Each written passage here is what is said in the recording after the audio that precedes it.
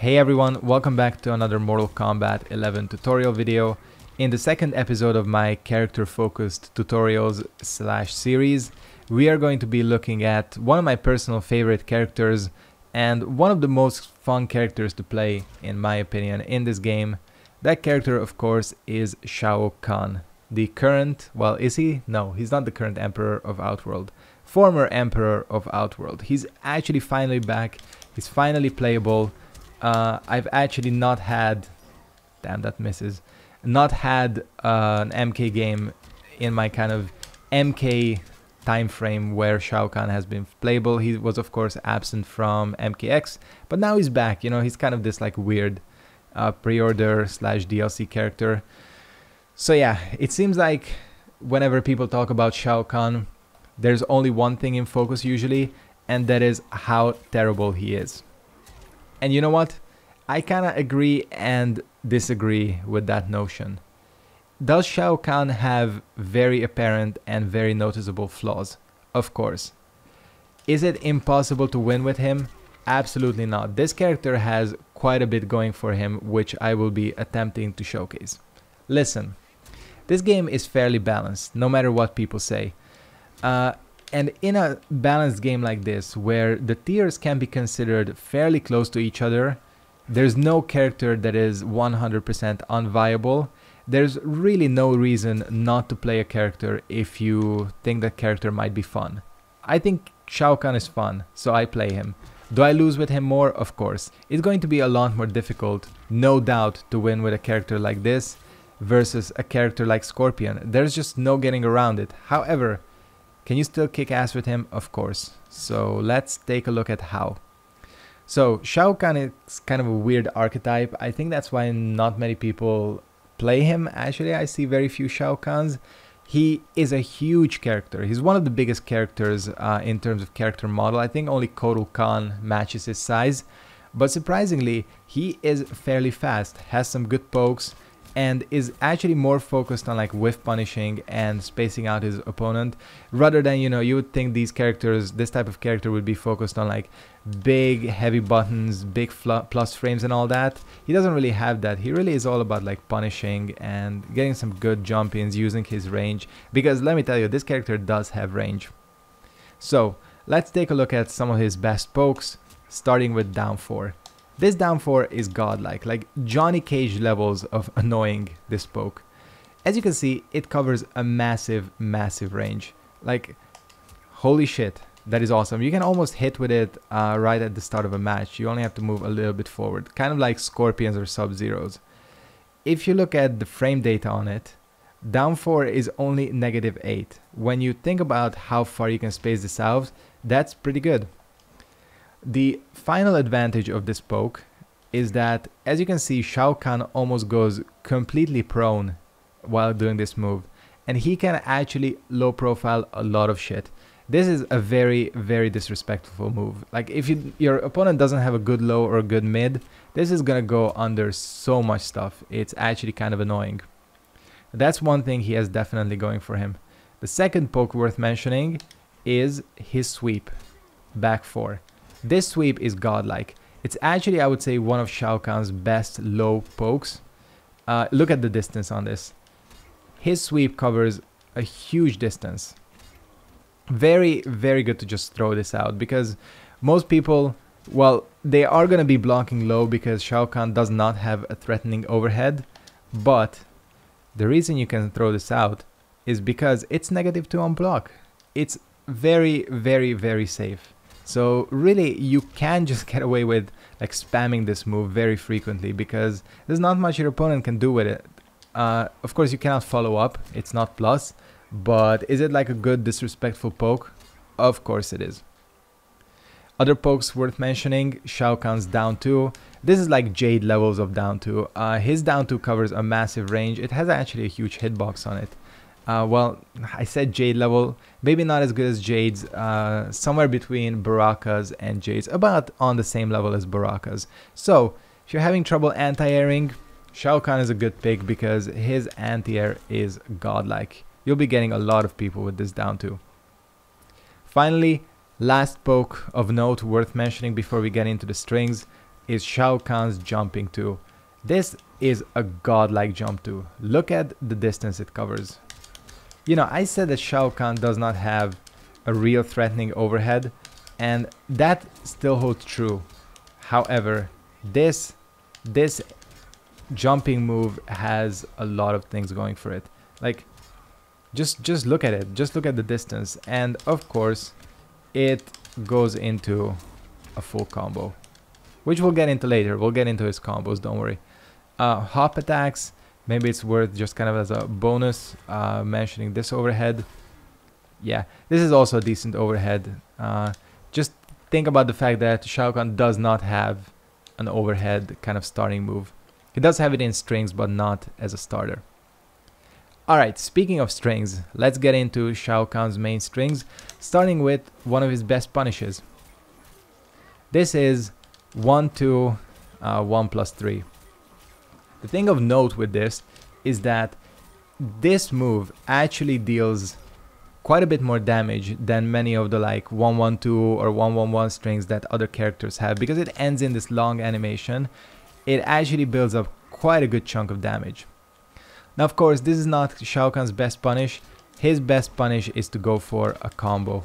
But his standing 1 is his fastest move. He also has another version of it, standing 1-4, which actually ends in an overhead. This overhead does have a gap. You can see he kind of does like a little move forward. So again, it does have a gap. Don't know how interruptible it is, but as you can see, he does have an overhead, as I mentioned, mainly in his strings. So yeah, keep these two moves in mind, and when we'll get into his combos, I'll show you some good like punish stuff to do. This also leads into a crushing blow. The requirement for it is kind of weird. You have to hit 3 of these projectiles, which we'll get into later. Another weakness of Shao Kahn, aside from the ones we mentioned, is that he has some incredibly difficult to get crushing blow requirements. Seriously, he needs like setup moves, like to hit with certain moves a number of times. You know, when you compare him to a character like Geras, who can get a counter with his sand trap and deal like 330 damage, yeah, it's just a lot of his crushing blows aren't worth it. This one is probably his best because this is his main projectile. You're likely going to be hitting your opponent with 3 of it throughout the match, and then in the end you can go for something like this. This is great to close out a round. Alright, other strings worth mentioning, his 2-1-2. This is Shao Kahn's main combo ender, the 2-1 version of 2-1-2. Yeah, you can go for something like this easily. I'm just doing a simple combo. You can go for more damage because you can actually link another 2-1-2. Also low, but it does start off of a high. I don't know if I mentioned this. If I didn't, I'll mention it again, or I'll mention it for the first time. The other main problem of Shao Kahn is that he lacks good mids, especially as combo starters. This is a high, this is a high, this is a high, high. He has a lot of highs, just like Kotal Kahn. Again, I think I mentioned this in my Kotal Kahn video. It's kind of interesting that both the Khans suffer from kind of the same weaknesses. This means that Shao Kahn is just very prone to being disrespected. People who, you know, spam low pokes, who spam down twos, do all that, they're going to be hitting you quite a bit. So you have to be very careful with him. There's a couple of other combo strings. This one is nothing special. This one is worth mentioning. The 4-2-1-2. This string is actually very, very safe. So, no, actually it's not. Oh yeah, this part is safe. My bad. Yeah, this part of the string is very safe. It's also a good punish. Leads into the main bread and butter combo. The nice thing about this move is that it has massive range. Like, look at the range. The disadvantage of it is that it's very slow on startup, and it's absolutely death on whiff. So with this move, your opponent can pretty much jump over you, or if they're already in the air and you whiff, they get a full combo punish. There's just no getting around with it. This one also goes into an overhead. I don't tend to use this overhead. I prefer this one. They both start off of highs, unless I know that I can like really solidly space the opponent out. But even then, I would rather go, you know, for a combo, even if I don't have meter. So yeah, this overhead, very risky, very risky. And finally, his final string, his 4-3-4 grab. This is a good string, mainly because it starts off of this move. This, unfortunately, as bad as it looks, is by far Shao Kahn's best mid. This little kick he does, yeah. The thing about this move is that you can go into the string, which actually switches sides, not bad. But this move on its own can be cancelled into special moves. And the nice thing about this move is that you can late cancel it. Let me just try and show it. Yeah, so you don't have to immediately go into the special move. You have a bit of leeway. For this reason, people say that this move is actually hit confirmable. Now, whether that's true or not, I don't know. I doubt it. Like, top players say it is, but it is incredibly difficult. Pretty much online, I would say it's nearly impossible to hit confirm this move. Offline, it might be completely possible. I don't know. But technically, this move is hit confirmable. So yeah, just keep that in mind. The reason I say that is because this is, almost safe. This move, -7, very close to being safe.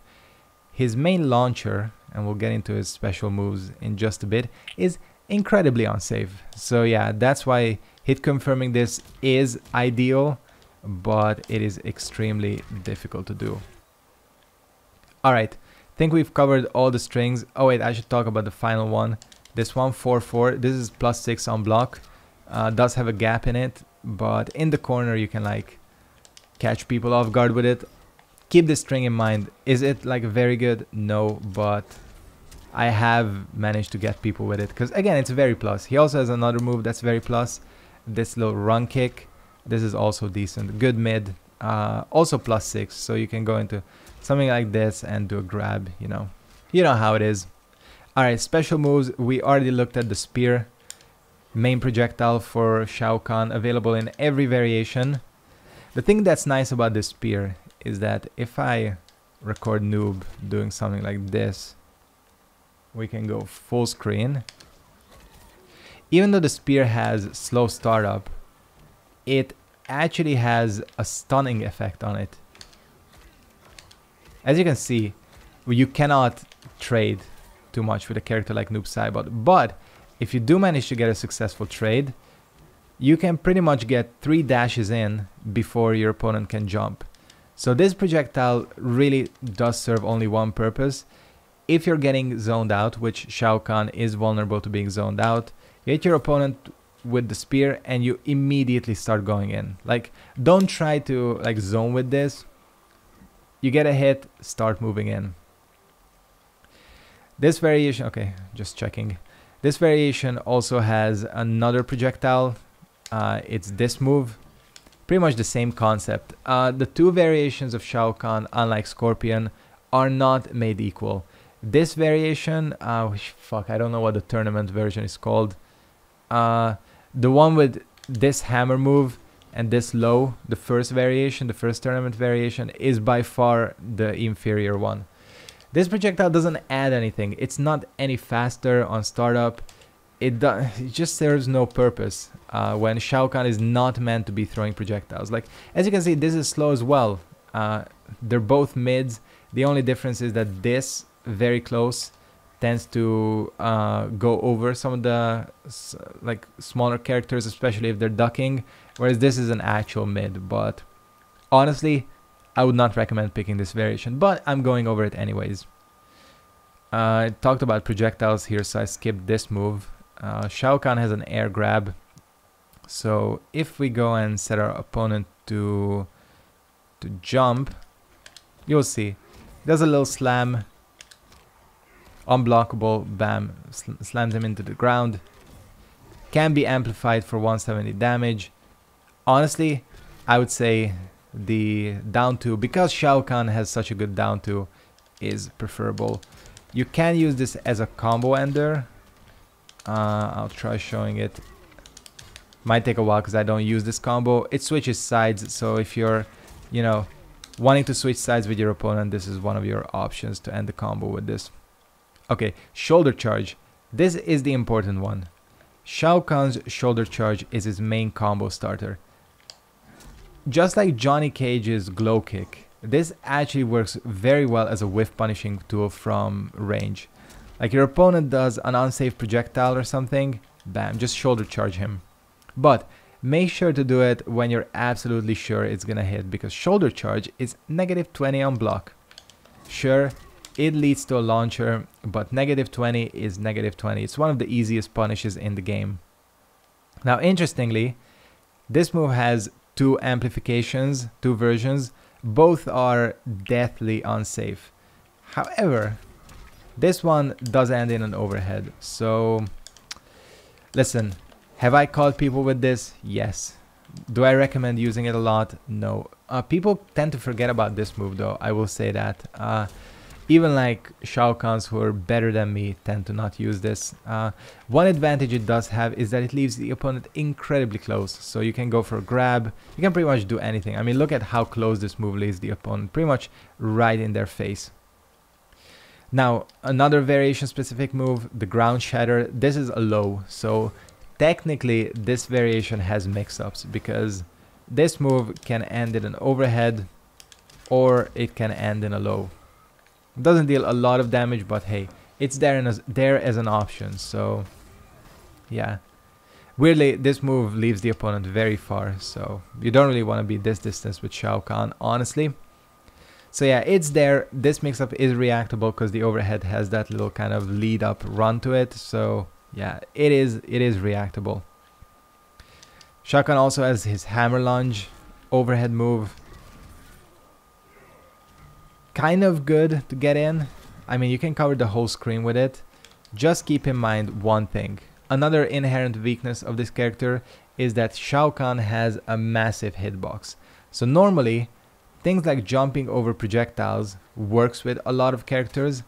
It doesn't really work with him. Because he's so huge, his little feet tend to be clipped by most projectiles in the game. So keep that in mind. You have to be really careful with him and advance slowly by ducking rather than jumping over projectiles because he just simply cannot, or you have to time it a lot more specifically with him. Alright, now we arrive at the final variation specific move. It's his ridicule, his debuff. He says you suck, he does his Shao Kahn laugh, and this move is absolutely terrible. I mean, okay, the idea behind it is good. What it does is it debuffs the enemy. So if I go and fuck, how am I gonna set this up? We'll wait a little bit with noob and throw a projectile. So as you know, noob's projectile does 9% damage. Here it does 45 damage. So the damage drop is actually significant. Now why do I say that this move still sucks? This move sucks because it is almost impossible, unless your opponent is sleeping, to set this move up. So normally how you would set up a buff or a debuff is you would cut your combo short, one of the safer ways to do this, and then do your little debuff. This can be done with like Baraka's flag, Scorpion's buff and all that, but because this animation takes so goddamn long, every opponent has time to stand up and punish, almost every. So really, some of your only options are to really catch your opponent sleeping. But listen, you're at any distance from a character like this, like Noob Saibot, bam, he can teleport and he can punish ridicule from anywhere. So honestly, I've played around with this variation, I grinded with it, but I've never once managed to set up or find a good setup for ridicule. It does lead to a crushing blow though. I think with one of his strings. This one, yeah, triggers if opponent is debuffed by ridicule or humiliate. It's the same move really. But yeah, you do this. Again, such a finicky crushing blow requirement. I mean, good damage. No one's gonna deny that that's not good damage, but is it gonna happen in a real match, especially if your opponent is good? Unlikely. Alright, let's take a look at variation number 2 for Shao Kahn. Again, I don't remember the tournament variation name for it, but this is the hammer version, let's just say that. And this is by far the better version of Shao Kahn. He gains a couple of new moves. One of them is this up hammer toss. This move, let me tell you, is a massive noob killer. Not noob Saibot, but people who don't know how to fight this character. This hammer move can be directed close or mid. As you can see, it goes up and then slams down. It's a combo ender, it's nothing special, but actually... Oh, did I not set it? I didn't set it. There we go. But in situations where your opponent is blocking, this type of setup is very effective. Again, if your opponent doesn't know what the hell is going on, this is not a real thing. However, the hammer drop is going to lead to enough plus frames, in theory, to keep the pressure going. Now, the reason I say in theory is because this actually has a very, very easy counter to it. I'm gonna have to switch over to Noob Saibot. And if we go to record Shao Kahn doing something like this, actually, I should... Nah, it's gonna work. I screwed up. Yeah, this is why. Let me record the close one actually. Yeah, there we go. This is why. The reason this doesn't work is because there's a gap. I think maybe not Noob Saibot, but Scorpion. Scorpion can get a teleport. Yeah, so here, if you're getting hit by this, just go for a down 2. It's going to hit Shao Kahn every single time. There's nothing he can do about it. And down 2s deal 14% in this game. So he's always going to be losing. He's always going to be losing. But do a lot of people get caught by this? Of course. Even people who know what the trick is, sort of, can sometimes be caught off by this little hammer move. So it's good. The other thing he has for him in this variation is a better combo ender. This move, as brutal as it looks, deals almost no damage, and you can even amplify it. However, it is by far Shao Kahn's best combo ender. So, if we talked earlier about punishing combos, you go for something like this. 27%, 277, that is decent damage, for a punish. You can also go for something like this, which would be Shao Kahn's like bread and butter combo. Yeah, decent, okay damage. This is not a really high damage dealing character. This move is also very fast on startup, so this kind of trickery, down 1 into this move, yeah, it works. Believe me, it works. With a character like this who doesn't have a lot of dirt going for him, you gotta use everything you can, and shit like this, going for this little hammer grab move, which is not actually a grab, it can get people and catch them off guard because it's very difficult to escape. The hitbox is like surprisingly large. Yeah. The last thing this variation has going for him is this hammer buff. This amplifies the damage of any move that uses the hammer. You can see not by much, by about 10%, but hey, 10% is 10%. The reason overall I say that this variation is far superior is because this buff is way easier to set up than the other one. Are you still punishable? Yes, but the punish is way more difficult. So yeah, this hammer buff is actually usable in a real match, and it leads to some good damage. It does, because it probably leads to one of the easier Shao Kahn crushing blows to trigger, and it's this one.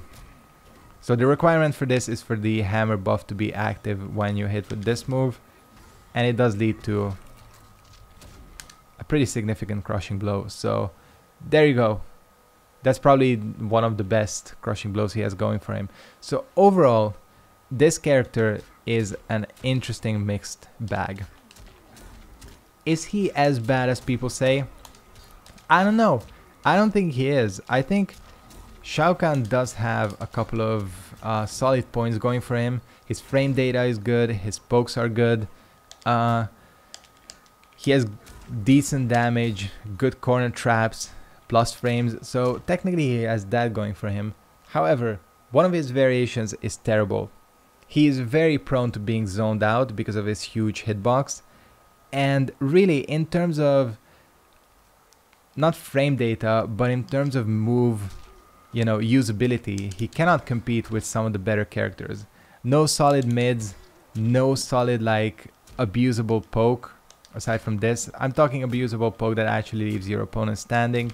He lacks all of that, so he does suffer. Again, one of the worst things that can happen to a Shao Kahn player is meeting a down to happy person, because God, it's just impossible because everything starts off of a high. Weirdly, I think Shao Kahn suffers from the same problems but needs the exact same buff that Kotal Kahn would need, and that is to adjust the first variation a little bit, and the other thing would be to just give them one more solid mid. I'm not saying that this should be a mid, that would be ridiculous, but come on, just give him one more mid, maybe a new move, maybe make a string from this, because this is actually a decent mid. The problem with it is that it leads to nothing. It's just this move on its own. So maybe, you know, have a string that starts with this and ends with like this. I don't know, but this character could be made so much better with one decent mid. Still, again, it's perfectly possible to win with him online. People get caught by the tricks more. Even people who know what you're doing are gonna have trouble because, you know, you can do quite a bit. Just be careful with this shoulder charge. That's my, that's the life lesson for today. Alright, I'm gonna go ahead and wrap up this guide for Shao Kahn here. Let me know what you guys think of this character. Do you think he needs buffs? Do you think he's okay as he is? Just let me know. Thanks for watching, guys. Hope you enjoyed this video, and peace out.